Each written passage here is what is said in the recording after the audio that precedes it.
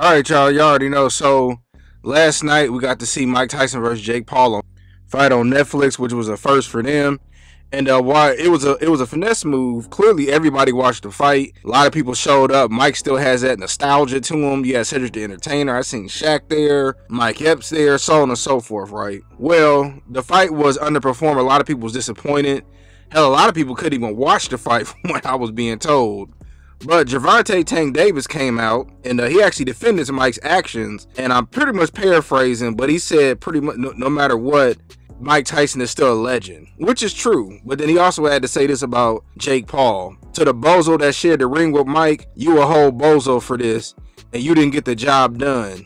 Now let me say this. Jake Paul couldn't he couldn't stop Mike Tyson. A lot of people trying to say that Jake Paul was being gracious and was being mercy, and no, he was scared of Mike Tyson. See, he would come in, he knew Mike was tired, but one thing about Mike could counter somebody. And Mike hit him a couple of times. You could tell Jake didn't really want those issues, but he knew he could outbox Mike, so he was coming in, jabbing, sticking and moving. Like I said before, pretty much how Anthony Joshua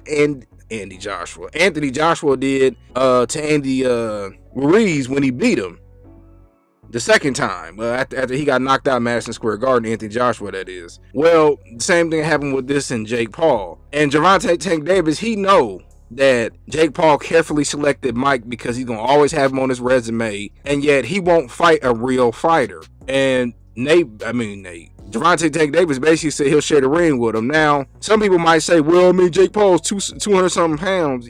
Tank Davis would still, I would honestly say, seriously hurt Jake Paul in the ring. They're around the same age. He's quicker. He's definitely more powerful. He's definitely more accurate on the punches. But it's not gonna happen. Jake Paul, he's gonna keep playing around, and now he can run around and say, man, I beat Mike Tyson, even though he's 50, there's almost 60 years old.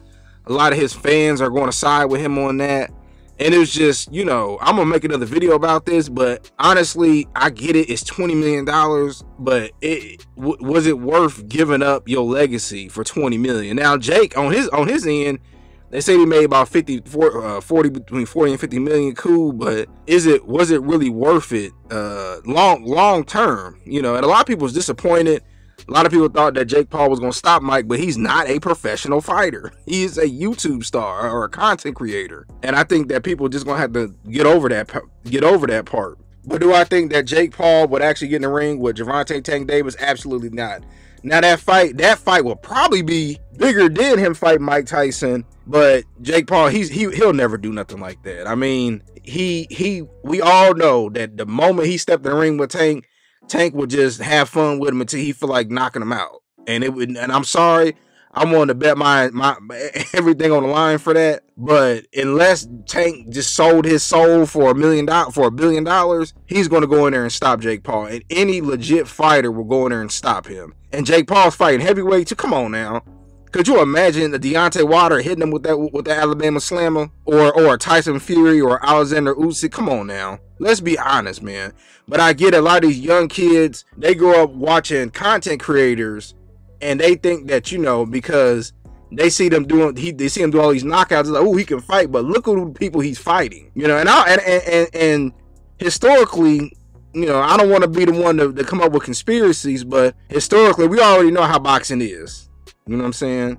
And for my naysayers, go back and look at when Mike Tyson fought Bruce Shelton and tell me, if y'all didn't think that was mostly entertainment. I'm going to leave it at that. But I just want to get my quick thoughts about it, man. He ain't going to fight Tank Davis. Tell me what y'all think.